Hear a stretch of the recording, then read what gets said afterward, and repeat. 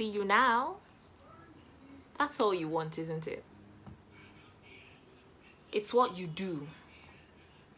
It's why you've always caused drama in this family, for the attention of it all.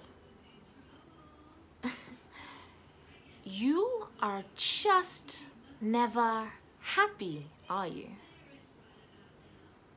Well, unless, of course, the whole world is talking about you. You can't live a day without stirring up some kind of drama.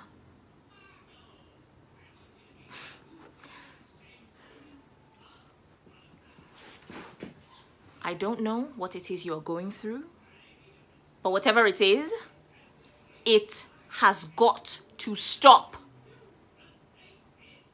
You're doing a number on us all, for God's sake, and it's making me sick. There are things you could do to get into people's thoughts, since that's what you so please. Here, take it.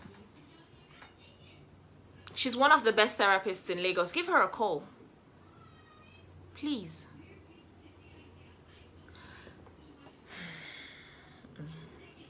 And maybe